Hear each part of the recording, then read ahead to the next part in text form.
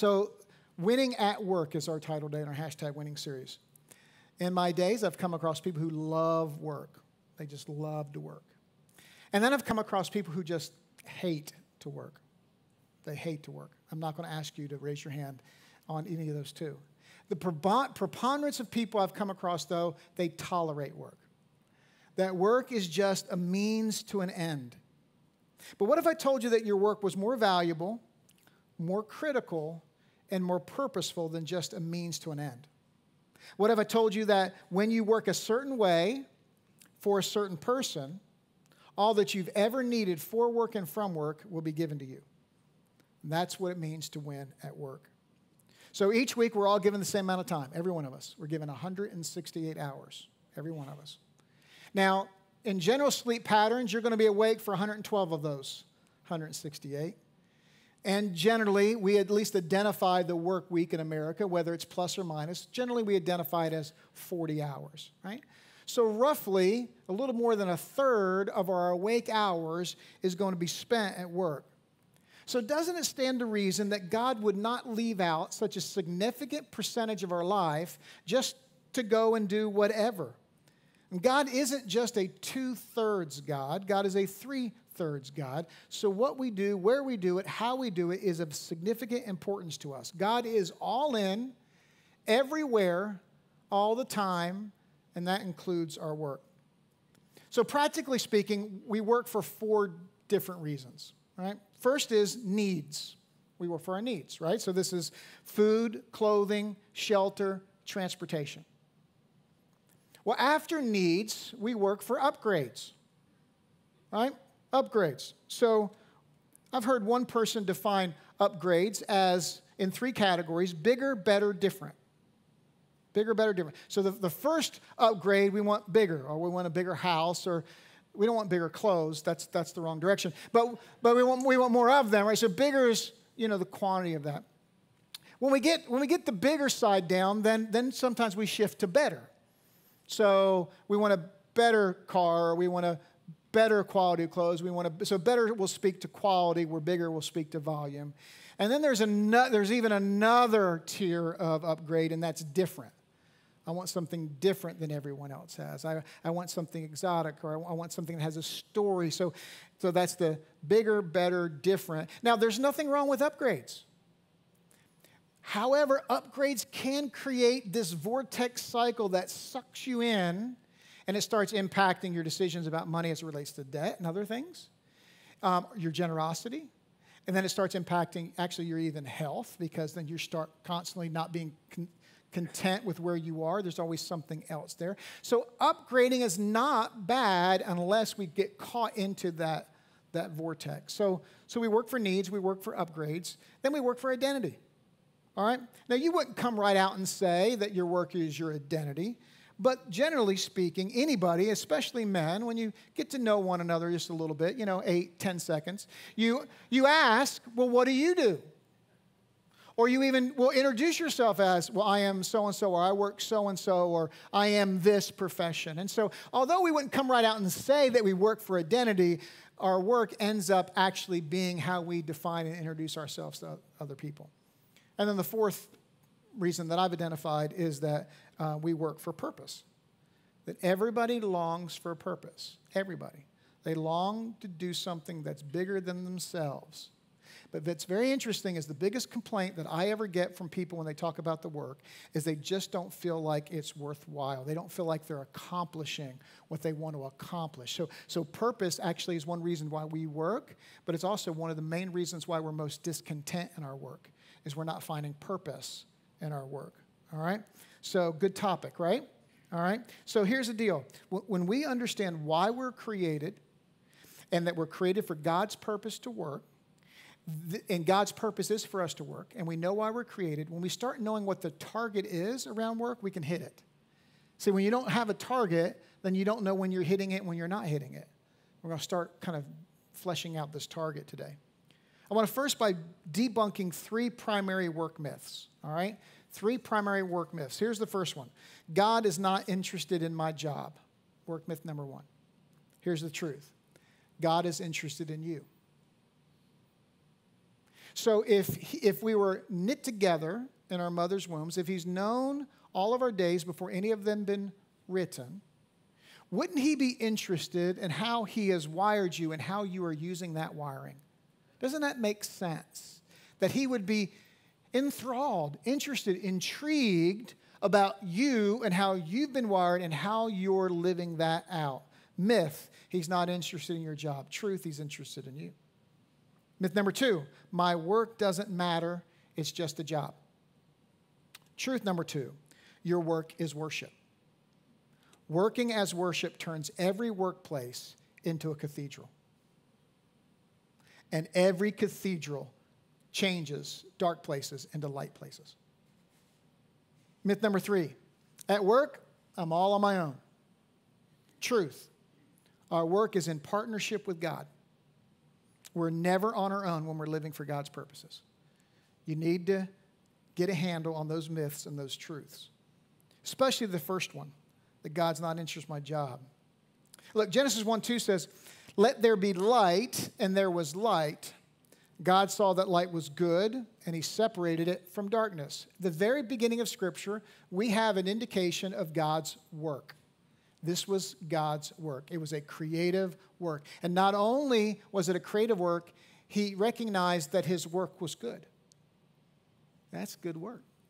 I mean, I can hear the pause. Wow, that's great light. Nobody could have done light like that. I did light. Then God creates with these words. It's part of his character. It's who God is. He is a creating God. He created with his hands, and he created with his breath. Created with his words. He created the earth with his words, and then he started making animals out of the dirt. He got his hands dirty. God's a get his hands dirty God. And got his hands dirty with you and me. And then he breathes into us. So he breathes his soul. He breathes his DNA. He breathes his spirit into us. So doesn't it stand to reason, if God created with his words and with his hands and with his breath, and he created us and he breathed into us, that we are created in his image, the Scripture says, male and female like him, that we would be breathed into a creative being, that he has caused us and given us that same creativity. And then in chapter 2, tells us another bit about God's creative ability. It says, thus the heavens and the earth were completed in all of their vast array. By the seventh day, God had finished the work he'd been doing. So on the seventh day, he rested from all of this work. Then God blessed the seventh day and made it holy, because on it he rested from all the work of creating he had done. There was a quality nature to his creation. He called it good. But this is one of the best things I love about God. God finishes what he starts. He completed it. He finished the work. And that's especially important when we go on to read Philippians 1:6. It says, being confident of this, that he who has begun a good work in you will carry it out to completion until the day of Jesus Christ. He didn't just complete that creative work. He completes the creative work that he begins in all of us.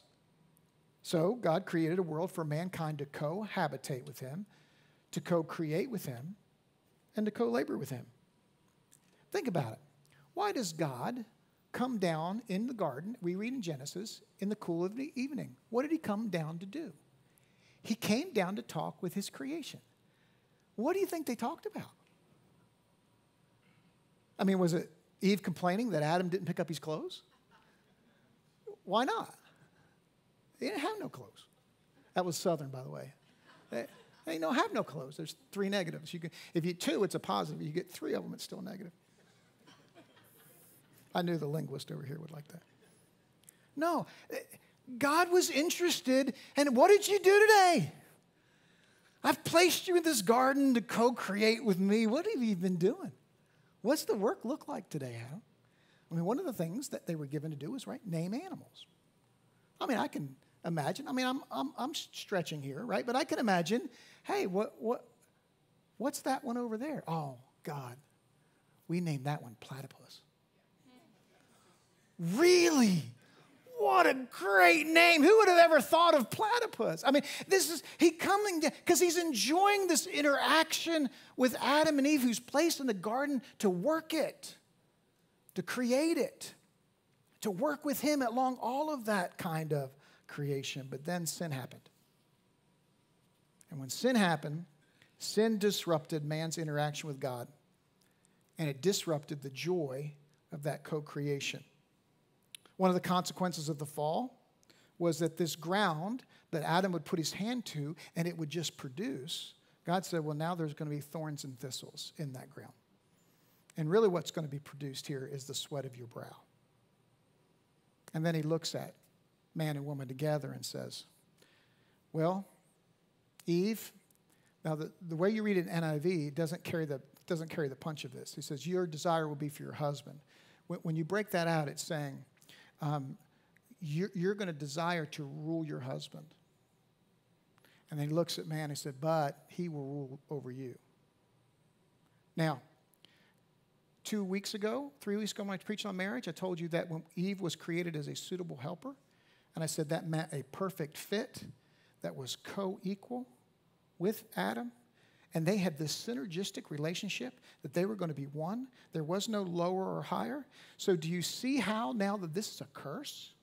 So before any man stands up and goes, yeah, I rule over my wife, remember it was a curse. A curse. That there would be this struggle and fight. Welcome to our world right now, right? There would be a struggle. Ladies, the most creative thing that God built into your DNA was having children. Well, not everybody has children. But that's a creative bit of DNA. And yet now it's going to be excruciatingly painful. And where there was going to be no death, now there was going to be death. And the very earth that was created, we were created from, that was going to be the place we were going to return. And that was the curse of sin. That messed up all this co-creating. But the curse of sin did not come without a promise. The promise was, I'm going to send someone to redeem all of that. So now I can love my wife as Christ loved the church. And now she can honor and respect me. And we're not fighting with one another of who dominates, rules over one another. We're one. We'd be fighting with ourselves. That's the beauty of what the cross brings. Now with work, in the same manner, God redeems work. And the redemption of work is what we can get a hold of how he's redeemed work with us, co-creating with him. This is where joy will start to come back. So I want to look at 3 new ways to look at work post-cross. Okay? The first says, you were created to co-create. You were created to co-create. Martin Luther said this, God hasn't stopped creating. He continues to create through you and me. So I'm not the one inventing this. We can go back to Martin Luther, and he understood this. The first time I heard this concept, I balked. I was at a post-grad class in New Jersey, and what I realized is in New Jersey, you can act like New Jersey, and it just blends in, and so it's okay. And I was kind of a little ticked off about it. I said, what, you co-create with God? I don't co-create with God. God creates stuff out of nothing. We don't create anything. The best we can do is make something, not create something. So I kind of got him aside and said, you're going to have to help me with this. How do we co-create with God? And he said, Charlie, God has resurrected you. He's put his power and his spirit in you. You've been chosen to do this. You guys work together on this. You co-create together. He's excited to do this work with you. And then you read in the Old Testament, and then we read these passages that use these exact words. It says, God gifted. And when you read in the Old Testament, God's gifted people for craftsmanship. You can read as God gifts for arts. God's gifted for leadership. It's in there. God gifted. The birthplace and the bents and the giftings, they happen even in your mother's womb. And then you listen to what Paul's words were to the church at Ephesus. This is out of the Message. It says, now God has us where he wants us. See, all of our days were known before they ever were lived. So God has us right where he wants us, with all the time in this world and the next to shower grace and kindness upon us in Christ Jesus. Saving is all his idea and all his work. All we do is trust him enough to let him do it. It's God's gift from start to finish. We don't play the major role. If we did, we'd probably go around bragging that we'd done the whole thing. No, we neither make nor save ourselves. God does both the making and the saving. And here's the hammer. He creates each of us by Christ Jesus to join him in the work he does, the good work he has gotten ready for us to do, work we'd better get doing. co-creating with God, with work, his work that he's designed for us to do.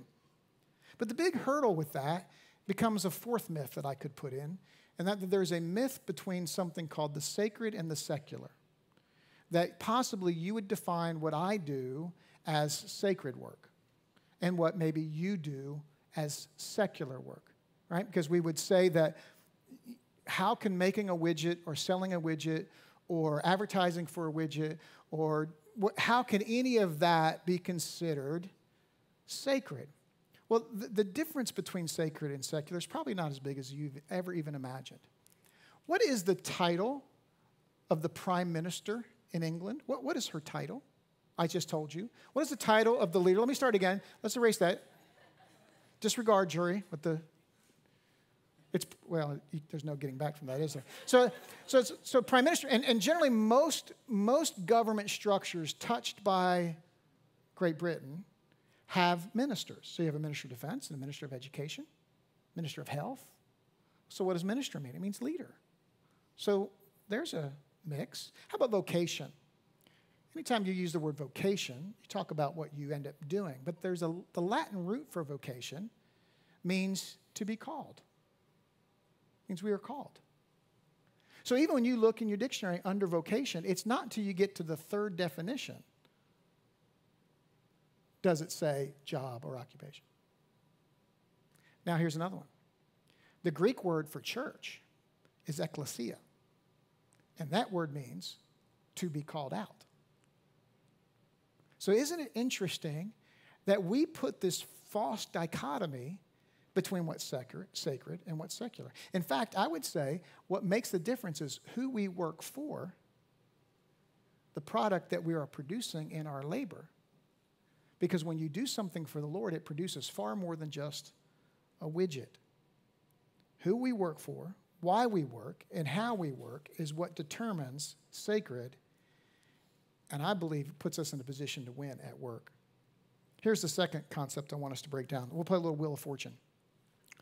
7-letter word, beginning with W, has an S as the fourth letter, and it's a phrase, blank while you work. It's actually worship, but I really wanted to hear all of that. Because it's worship is 7 letters, whistle 7 letters. Starts with a W, fourth letter S. You can't make this stuff up. Worship while you work. If we worship while we work, it changes our concept and perception about work. Listen to Colossians out of the Amplified. Whatever you do, no matter what it is, in word or deed, do everything in the name of the Lord Jesus. And in dependence on him. Give thanks to God the Father through him. Whatever you do, whatever your task may be, work from the soul. That is put in your very best effort as something done for the Lord and not for men. Knowing with all certainty that it is from the Lord, not from men, that you will receive the inheritance which is your greatest reward. It is the Lord Christ whom you actually serve. That's worship. When I understand that I don't work for XYZ, I work for the Lord. I saw my mom demonstrate this.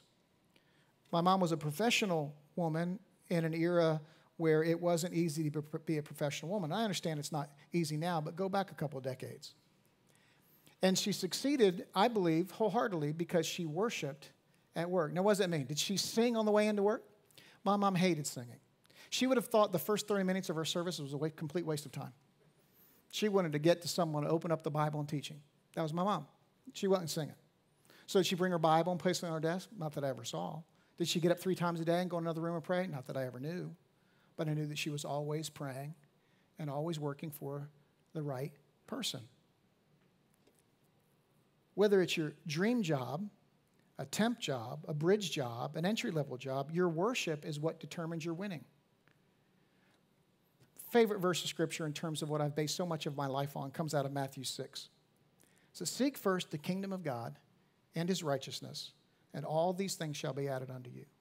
Now here's where English also lets us down. Seek first the kingdom looks like I'm going to look for it. And actually what it means is establish the kingdom.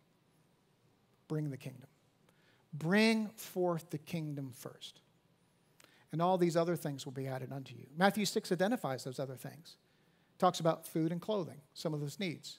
And in fact, the way Matthew labels it, or in Jesus' words, he says, listen, the pagans run after those things. That's their primary concern. That's why they work. They run after all those things. But listen, make my work your work. If my work's your work, then these other things that everybody else chases as the primary things, hey, listen, they get thrown in as a bonus. Seek first the kingdom of God and his righteousness, and all these things will be added unto you. It matters how we spend this 1/3 of our life. When it's God's purposes, when we worship him in our work, things change. How do they change? Well, here's that third piece. I called it light up the place. Light up the place, because when you turn your work into a cathedral, it's light. Listen how this begins out of the message. Get out of bed, Jerusalem. What great 4 words. Isaiah is the messianic prophet. He's talking about Jesus is coming. Get out of bed, Jerusalem. Wake up. Put your face in the sunlight. God's bright glory has risen for you. The whole earth is wrapped in darkness. All people sunk in the deep darkness. But God rises over you. His sunrise glory breaks over you. Nations will come to your light. Kings to your sunburst brightness. Look up. Look around. Watch as they gather. Watch as they approach you. Your sons coming from great distances. Your daughters carried by their nannies. When you see them coming, you'll smile big smiles. Your heart will swell and, yes, burst. All those people returning by sea for the reunion, a rich harvest of exiles gathered in from the nations, and then streams of camels and caravans as far as the eye can see, young camels of nomads in Midian and Ephah, pouring in from the south from Sheba, loaded with gold and frankincense, preaching the praises of God, and yes, a great roundup of flocks from the nomads, and Kedar and Nebaioth. Welcome gifts for worship at my altar as I bathe in my glorious temple in splendor. What's the prophet saying? When the light of Christ comes, people come from all over the place to see this light. About 30 years ago, there was a missiologist and evangelist, Louise Bush. And Louise Bush coined a phrase called the 10-40 window. Some are familiar, some aren't. 10 degrees latitude to 40 degrees latitude above the equator stretch out across the world. And in that 10-40 window, the most challenging social economic conditions that we've ever seen or known. The least access there is to the gospel, that people can be born, raised, live, die, and never once have access to the gospel or hear the name Jesus, ever. No coincidence, it's the birthplace and the strongest footholds for Islam, Buddhism, and Hinduism. Okay? Dark. And then about 20 years ago, a man came along by the name of Oz Hillman. And Oz Hillman identified another window. He called it the 9 to 5 window.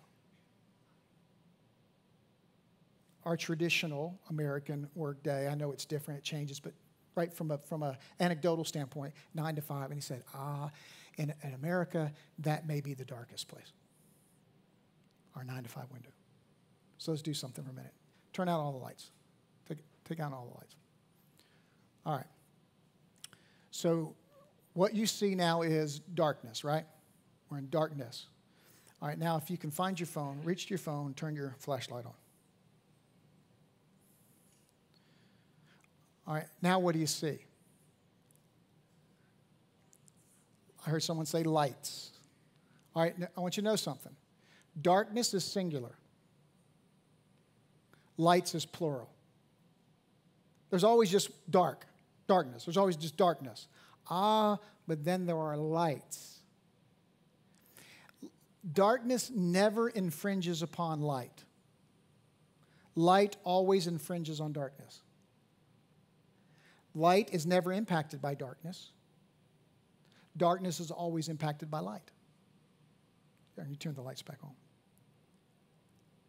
So you can see that if I worship at my work, I'm going to light up the place. If I'm not working for XYZ, but I'm working for the Lord, I'm going to light up the place. And it's going to change who I am, what I do, and how I do it. There are 3 C's of hiring. This is at least what I've heard. I try to go by these as well. Character, chemistry, and competency. 3 C's of hiring. Now, competency, what I've learned, might get you the job, but character is what allows you to keep the job. Here are a couple quotes. This one's General Norman Schwarzkopf. Some of you are too young to remember. Desert Storm. He was our commander in Desert Storm. He said, leadership is a potent combination of strategy and character, but if you must be without one, be without strategy. The context of who said that is significant. Christian business leader turned author Max Dupree, author of Leadership as an Art, said this: the first responsibility of a leader is to define reality. The last is to say thank you, and in between, the leader is a servant. And maybe my all-time favorite quote of leadership comes from actually Napoleon. He says, a leader is a dealer in hope. Now the question we have is, how are we leading at work? Is it serving? Are we dealing hope? Do we have the character to match? It's a great challenge. If you want your work to count more than the widget and the salary, determine who you're working for, how you're going to work, why you work. The what is always going to be based on how God's wired us and gifted us. It doesn't make anybody's job or career more significant than the others. It's what we do there that counts. So I always try to filter my sermons on how would this impact me, because it does impact me when I preach it. My first thought was, I wrote it this way: good grief, Pastor Charlie. I had a hard enough job living up to my expectations at work, and now you're telling me there are more. And actually, what I want you to hear is that's not what I'm teaching you at all. What I'm teaching you is that your work matters more than you probably thought it did. But myth number 3 is just that. You never go to work alone. This week I had lunch with a businessman, and his job is to clean up other people's messes. They hire his company to come in when another company that had been hired made a mess. So he's going into something that wasn't his mess. Doesn't even know how it got to be that mess. But his job is to figure out how that mess got there and how to clean up that mess. When we're having lunch, he said, Charlie, I consider wisdom the low-hanging fruit of leadership. And I said, it is. Let me tell you why. Here's James 1:2-5. Consider it pure joy, my brothers and sisters, whenever you face trials of many kinds, because you know that the testing of your faith produces perseverance. Let perseverance finish its work, so that you may be mature and complete, not lacking anything. If any of you lack wisdom, you should ask God, who gives generously to all without finding fault, and it will be given to you. Come on up, Chris. That's why I defined it as low-hanging fruit. It's low-hanging fruit because he's promised to answer this prayer to anyone. And listen, and answer it generously. Here's what I think this means. There are many times I don't even know what I'm asking God for in prayer, because I haven't fully been able to define what the problem is I'm looking for wisdom over, right? That's part of what's driving us to prayer for wisdom, is because we don't have a complete understanding of what we even need or what it is. So God doesn't answer my prayer based on, and that's why sometimes I try not to be specific in prayer. Now, I get there's times to be specific, but if he only answers what I ask for, I don't know what I'm asking for. So when it says that he gives generously, when I go to him and ask for wisdom, his generosity is, hey, Charlie, let me teach you a little something here, because this is something you don't see yet, but this is something that's coming. Or I know this solution. You know why we balk at God's solutions? Is because they don't make sense to us. Why did we pray? Because we have no sense, right? I mean, we don't have enough sense to deal with the issue, so we pray. Then God gives us an approach or an answer that's something we couldn't have dreamed or thought of, but we're afraid to take it because it doesn't make sense. But we've asked for wisdom, because wisdom is how we do things, not just what we do, and he gives us generously to this. So I'm not teaching you that there's a higher expectation at work. I'm teaching you the fact that your work matters. It matters more than you had ever dreamed, and God is with you in that 1/3 of your life, just like he is with the other 2/3. And if you're worried about your work is not producing enough, what you want to see is tangible results, change it to worship and watch it change. Watch it change. Because when you turn that place into cathedral, listen, I've been all over the world. I've seen some of the prettiest churches and cathedrals in the darkest places all over Western Europe, Eastern Europe. A town could be impoverished to the hilt, but that Eastern European cathedral is going to be opulent. And you know what I've noticed?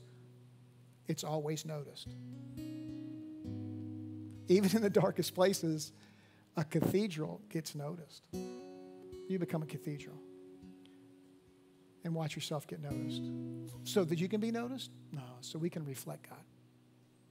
2 years ago, I preached a message on work, which tells me I probably got to teach it more often than just once every 2 years. In that, I wrote a prayer. I called it our Take God to Work on Monday prayer. And I want to give it to you today. It says, Lord, I work for you. I submit myself to your leadership. Equip me for the work you have ahead of me and polish me to be an accurate reflection of you. I want people to see you in me. I invite you to interject, interrupt, intercede, and intervene anywhere and in any way you see fit. Amen. I invite God to your work. Learn some version of that prayer. All these slides will be up on the website by Wednesday. Winning at work is not defined by your position or your pay or your current production. Winning at work is defined by who you worship and how you worship. The position, the pay, the production, the needs, the upgrades, they'll come along. Whatever we need will come along. Philippians 2:13, for it is God who works in you to will and to act in order to fulfill his good purpose. Here's how I want to end. If you find yourself in a position at work, either you're out of work, you are frustrated and dissatisfied with work, you're facing something that's beyond you at work. If any of those apply to you, I want you to stand up. Dissatisfied at work. I'm out of work. I'm looking for new work. I don't find enough purpose in work. The work is beyond me right now. I need solutions work. Is that it? The rest of you just shy. There we go. I want to pray for you.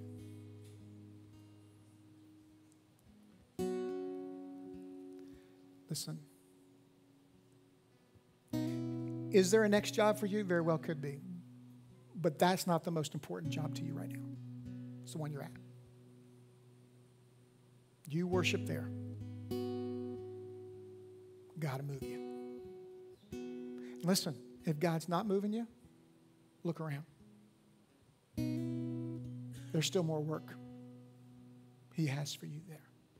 I'm convinced that anytime we submit our paths to the Lord will always make sure we follow his path. We get a lot of angst. We get a lot of angst over am I making the right choice? You want to follow God, he will continue to circle you back until he gets you in the right path.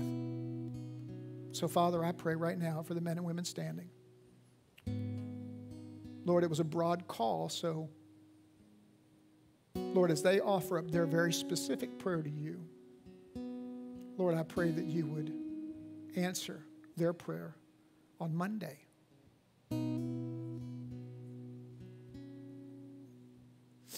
Lord, not as a gimmick, but such a plain illustration to them that when we pray about work, you answer. Guide and direct their steps. Lord, protect them and protect their heart. Lord, I pray that you protect their heart more than you protect their job. Their heart is the most important. Thank you, Father. Amen. Everyone stand for the benediction. Winning at work. I like to say this was my favorite message in this series, but I've liked them all. I've liked them all. Here, for over probably close to 500 times, I've given the same benediction. I'm going to read you a different benediction out of Hebrews 13, 20, and 21 today. Now may the God of peace, who through the blood of the eternal covenant brought back from the dead our Lord Jesus, that great shepherd of sheep, equip you with everything good for doing his will. And may he work in us what is pleasing to him through Jesus Christ. To him be glory forever and ever. Amen. Amen. God bless you. Enjoy your Sunday afternoon.